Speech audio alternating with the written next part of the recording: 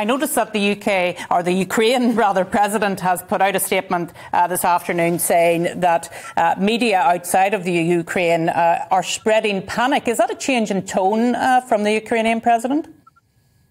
Probably. You do need a united alliance to deal with these things, but the indicators and warnings at the moment would tell you that this is not necessarily inevitable. As the historian of my youth used to say, A.J.P. Taylor, nothing is inevitable until it happens. And one of the problems we've got is that Russia has never really joined the concert of Europe, and we have an imbalance and asymmetry of power here when you look at Russia versus Ukraine, but a balance of power when you look at Russia versus NATO. It seems to me that NATO is stepping up to the plate in the sense that you can have both indicators of de-escalation and an intent to show that you are realistic about deterrence for the future. So on the left of ARC, you've got the German position, and that's fine at the moment.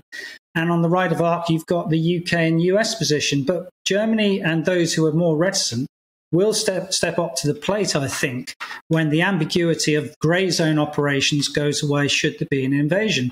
And we really saw that with the Four Powers statement, which followed the Skripal attack in 2018, when Berlin, Paris, Washington and London gave a very, very strong statement together about Russian action because it was compelling evidence.